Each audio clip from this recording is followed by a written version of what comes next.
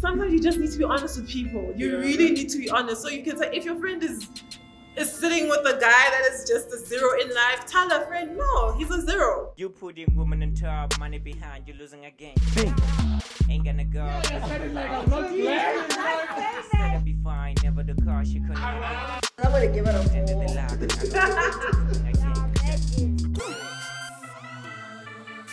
And today we're doing it differently. We are at Sterkinekor. We are at Wait, what? My English is going away. We are at Sterkinekor The Grove.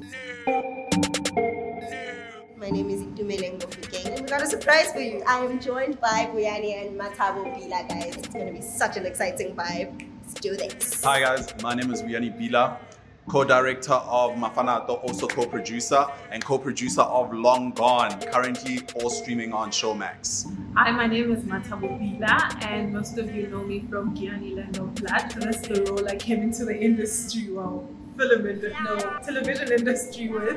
And I've also done both of my films on SABC 2, and the latest is Mafanato, that is on ShowMax at the moment. And yeah, I'm excited today. We are here gathered to celebrate the communion and the coming together of this beautiful couple. Percy, Vuyani, and Mafanato Bila.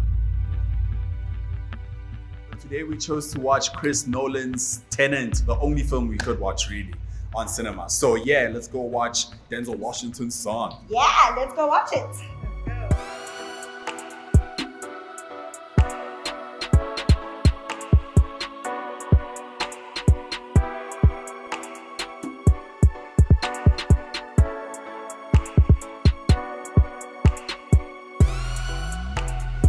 For me, yes.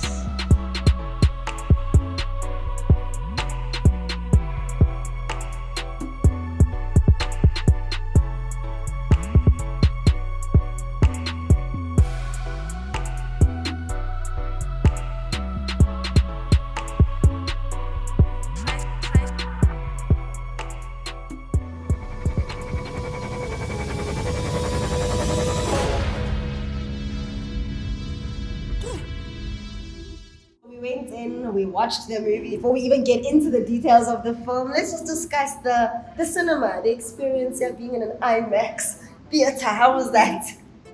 For me, you guys are looking at it. Yes. No, it was really nice. Especially when you watch an IMAX movie that was shot on an IMAX camera.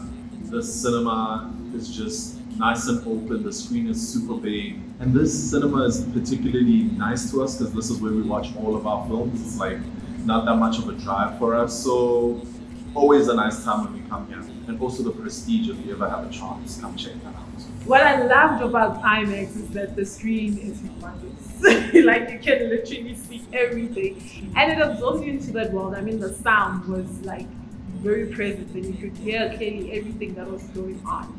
And comfortable. Also during the pandemic, at least there's social distancing within the cinema itself, which is a nice element because then you feel more comfortable. Because now we are so comfortable in our own living rooms. But this was really nice. It's a nice way of bringing us back into the cinema and still enjoying it. Last thing, it would be a crime to watch this film on like a soft or small screen. I don't like touching people. I don't like sitting next to people. I don't want to be next to anyone I don't know, unless if I came here to hold your hand, but I hardly hold people's hands. So the sitting makes me feel like I'm at home because there's space between people. And the fact that everyone is sanitized and everyone is allowed, is supposed to wear masks, makes it more nice. I feel like, yo, I'm safe out here. There's no way I'm gonna be worried about any corona or touching a surface. I've been touching surfaces all the time because usually I touch a surface, I think about it, I put hand sanitizer on it. Where's my hand sanitizer anyway? I found it. Trust me. I love the fact that they check your temperature, make sure that you are safe. And let's talk about IMAX. Here's the thing, I've never been to IMAX. I've been to Prestige, I've been to the normal cinemas. IMAX made me go wild because the thing is, the screen starts at the bottom to the top and you're like, watching this whole thing, and then when you see the roof of a building, it's almost as if it just touches the rest of the roof of the cinema itself, and the floor as well. So it's just, I don't know. But with that said, I wish IMAX had those chairs that are at Prestige where you can just chill and sleep if you want, because this film was long. But I loved it. Okay, let's forget about that and talk about the film now. Sure, I didn't like that movie, guys. I was so confused the whole time. I loved it. I really felt like the first time I watched Inception, so I didn't know that it was actually directed by Christopher Nolan. So after the movie, I'm like, Vuyani, you know, it feels like Inception. He's like, oh, it's the same director. I'm like, oh, that's why. It's so confusing. But I loved the confusion. It was very nice. It was actually throughout the entire film, like, no point it dropped. It kept me intrigued all the time. I wanted to know what's going to happen. And that's the main thing I love. Acting was amazing. Like, it was on another level. No one was, I could say, this guy was weak, this guy was, you know, stood out. Everyone was on point. The movie was really interesting for me, learning about inversion theory. I feel like Chris Nolan is what if Neil deGrasse Tyson had talent in filmmaking would be, and that would be like, you know, this guy, Chris Nolan, who actually is also like a student of cinema, who's still advocating like many other old cinema buffs that want to make you experience what cinema was supposed to be. At the beginning, I was confused because there's people going in reverse and all these other things, but what I like about it is that the action scenes are the ones that are in, they say, inverse. So the action scenes are in reverse most of the time, and that makes you think. You look at the action scenes, you're like, oh, why is it going like that? It's confusing a bit, but it makes it worth it because your mind goes crazy. It's like, oh, why are people going in reverse? And then you think, it's like intellectually challenging. It challenges your head. You're like, okay, let me think. Is there another thing? Do I have to do that? Do I have to do, what am I supposed to think? What's happening next? Who's gonna die now? But think about the violence this way. Violence usually is like go, and you have people, right? But on this one, the violence is subtle.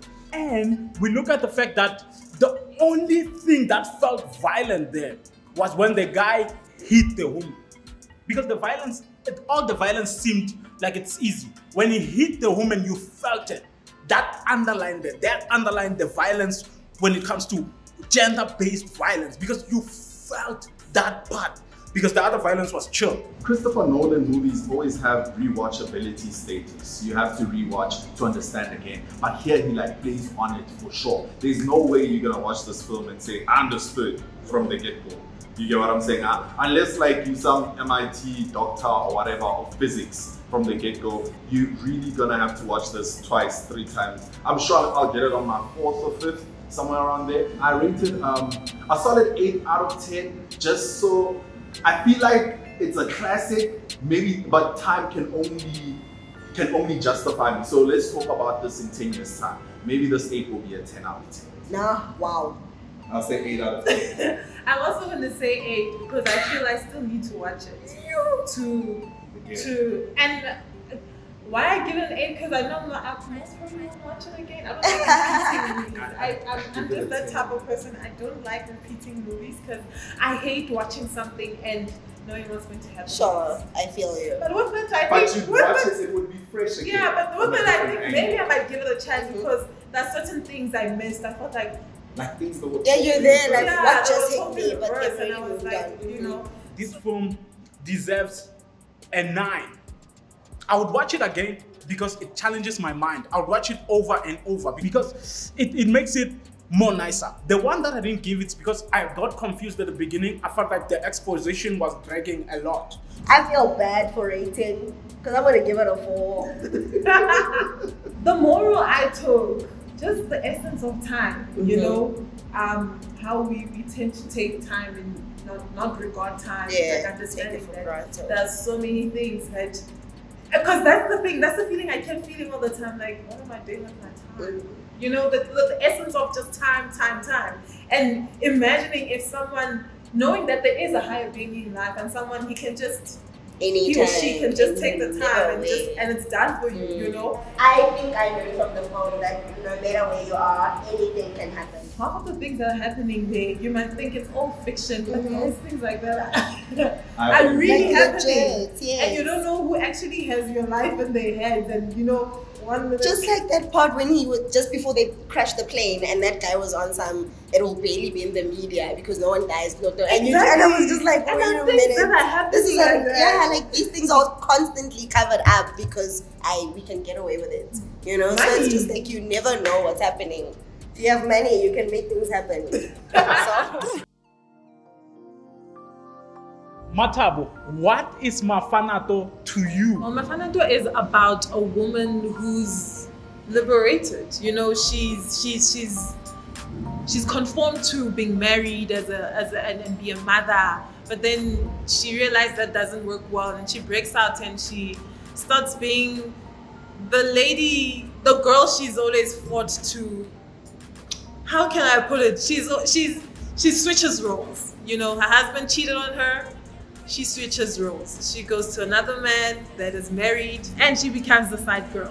So that is basically who Mafanato is. We take it's what you do is you go through the journey of her life of being a side chick, but a respectable side chick, a well-grounded side chick, a side chick that understands who she is and what she wants. You know, a side chick that really doesn't mind being a side chick because that is her aim, to be a side chick.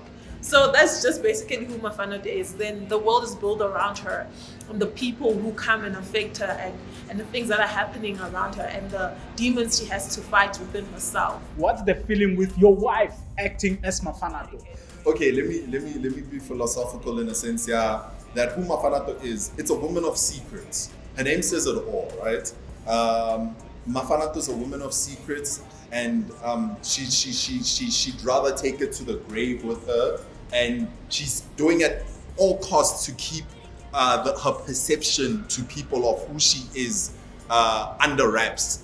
You get what I'm saying? It's rather be seen maybe with somebody in the bedroom or something, but who Mafanato knows is herself at her core, and that's her secret. The rest of the world is just revolving, and they think they know who this person is, but they don't really know.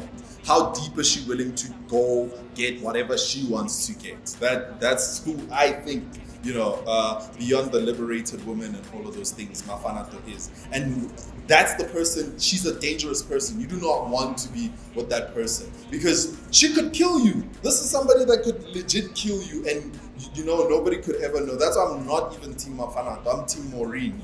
My favorite scene is like when Mafanato gets confronted at like episode 5, you know? I've watched that scene so many times. I'm like, yes, Maureen, you know, like tell this girl. You know, so yeah, that's who Mafanato is. Challenges of Mathabo playing it and you directing and me directing it, as you know, she's my wife and I'm, you know, her husband. I don't know. It's not my first time directing Mathabo because we come from film school together. The way we met was through a film.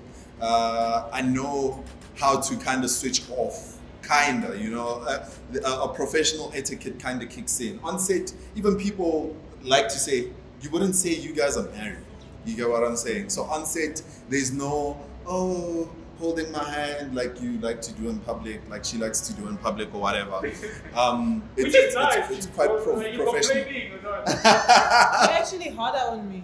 Yeah, I'm actually way hard on her because I know, like, I'm a nice person in general. So when I direct my actors, I'm not as, you know, I try to bring out the best performance in a nice manner. With Mathabo, I know her potential and I know where her limit is. With this production, I got to see the evolvedness of her in a sense without even trying to toot her horn. Like, I got to see how much of a strong screen actress she is, you know? A lot of people were giving her props behind the scenes, being like, you know, the editors being like, you're really talented. I got to see it, like, in front. I was like, actually this girl's good. Like knowing that we just changed the script like right now, and the scenario just changed, and you know, the little subtleties, and that she can hold her own with, you know, these great actors, you know, because Mafanato has a pretty strong past and some names that have been there for a while, and being like, oh, you know, sometimes you take it for granted. Can you name drop a bit? Name drop like 1, 2, 3. Who is on the phone? Like people like Mantla Kaduka, who's like, you amazing. know, he's very amazing. I enjoyed scenes with him. You know, slowly starting to become one of my favorite actors in the game, you know. People like Fomani. Hey, I'm in the phone. Me phone in la. Look, me like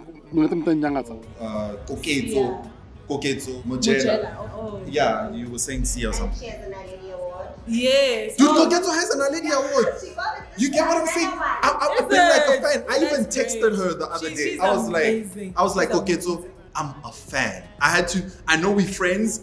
There was even a time where we were like in a pool when it was downtime and stuff, and we got to talk about the industry. Yeah, that day when I was preparing for the pilot shoot or whatever. And like we became friends. I had to text her after Mafanato went on ShowMax. I was like, dude, I know like we're friends, but can I take a moment to say I'm a fan? Like I'm genuinely a fan. Let it not be taken for granted. You know, you could be next to someone, you don't know this person was on set with Leonardo DiCaprio. She was on Blood Diamonds. She was on what, and you take her for granted like, oh, okay. You know, she's been on stage with Paul Fruitboom and all of those things. Those are great actors. And the chemistry between Mathabo and Koketso on screen, I was like, understand this, guys. Like the budget was very limited. Even though like we had access to higher things where we could get to see this rich world, boats and all of those things, we didn't have nearly as much as we should have had to make this world as great, rich-wise. And she was one of the characters where I was like, I wish I had Louis Vuitton to put on you as this doctor that wears Louis Vuitton. But why I say I'm a fan of hers is because she doesn't even need Louis Vuitton. I can see it in her that like she's pulling this rich doctor off just on performance only. You get what I'm saying? So things like that, like just it's a fantastic cast. You are straight with your people. You tell them true things. Like you are advising your friend, don't leave your husband. Why is your character like that? Because she's seen it all. She's gone through it all. She was cheated on. She had a husband that was sleeping with every girl she could imagine of. And when she decided to change and just be like, I don't care anymore, she started just being very upfront with everything, being very confrontational with everything, and being very honest. I mean, if this is the life you want, do you want to stay in the marriage with this guy? Then stay, you know, because she decided to leave and she decided a different way of life. So that's just who she is. You were sick and you soldiered on this project. Why was that important to you? Firstly, it's because I committed myself to the film. I mean, with me, I don't know if it's a fortunate thing or it's a disadvantage. I mean, I saw the pre-production happen right in front of my eyes. I mean, the director is my husband. Hint, hint. Nothing biased, I guess. But I mean, I saw the pre-production happened, you know, behind me, and they asked me a long time ago, before any other actor knew, that can you please play Mafanato? You know, you look like Mafanato and whatnot. This is the type of girl we want. And I saw the strain it took on the producers, and I understood how hard it was to actually make this happen. So me being sick, I didn't want it to be like, oh no, now, you know, what do we do with this? And also the commitment of just being an actor and committing to this is what I want to do as an actor. It's not every day that you get to shoot, and I believe that with shooting differs, you know, you grow with every production that you go to. You grow as an actor, your performance becomes better, your confidence becomes better. And I didn't want to lose that. I mean, it's an opportunity. You can sit as an actor for a very long time without even practicing your skill. And once you get the opportunity, you really want to do it. And that's why I was just so committed to it and never wanted to back down and say, hey, I'm sick. Can you give us a bit of information about Long Gone? Okay, so Long Gone is my company's first step into ownership, you know. So Long Gone for me is a movie that started over a cup of coffee. Henkes called me, he said, I have a great concept. Let's try beat it out. It was a couple of phone calls where he kept trying to, you know, say ha ha ha. And collaboration is not an easy thing for me, you know. But that's where Artsake, we decided to go into the film business side of it. So it's me as an executive producer, my company as an executive producer. We put up money, and the main objective was we're gonna get this somewhere and make money off this. So it's a business move for us. You get what I'm saying? A passion project, yes, very much so. But we're very happy that it's reaching the levels that it's reaching, and it's garnering a wider audience. Because yeah, man, Long Gone is a passion. And also, what's nice about Long Gone, 90% of the crew and cast, crew and cast, I would even say 100% of cast is TUT students. And that's big for me as a TUT alumni, where I could say we as filmmakers that went there and actors that went there are doing something inside the industry on our own. We're building this brotherhood, and we're gonna make it big. You get what I'm saying? So yeah, that's what Long Gone is for us. What would you say in conclusion to the interview? Watch the space. We are slowly creeping in. We're making great work. Check out Mafanato, check out Long Gone, all on ShowMax, and we're hitting the world, and hopefully, you know, by God's grace, we'll get to the levels we want. Nice, thank you. And patience, guys. Young filmmakers, can I please go to young filmmakers, guys? It's very important to understand this journey is not a tomorrow thing and all of that. They'll never tell you about the quiet days in the office where you're alone and dusting your computer and all you have is this dream. It took us a good 5 years from starting our company and graduating from film school to here. What would Mafanato say to the people? Oh my goodness, what can people take from Mafanato? Oh my, I don't even know where to start. Because she is so, you know what I feel people can take from Mafanato is her confidence, you know, and her being so liberated, you know, that is something you can really take. Her behavior, no. I don't think it's any behavior. I'm a married woman. I don't think I'd want a girl interfering into my marriage, you know, but the honesty, being able to tell people the way things are. A lot of us are not, you know, we always tend to beat around the bush because we care about people's feelings. But sometimes you just need to be honest with people. You really need to be honest. So you can say, if your friend is sitting with a guy that is just a zero in life, tell a friend, no, he's a zero. Stop comforting your friend and telling them, no, you can carry on, look at the good side. Because then people end up in relationships where they're abused, where people die, you know. What you can take from Mafanato is honesty. Be honest like her. Just be brutal, you know? And it's not that you don't have a conscience, but it's because you love. Sometimes you need to give tough love. And I think that's what Mafanato displays at some point. Umi is gonna be around for a long time. She says she's back. Yeah. Let's hope she's back for real. So I'll see you guys. Do you wanna see her? Show her, sir. Yeah. Remember to watch Mafanato and Long Gone on ShowMax. I'm gonna leave the descriptions under. Oh wait.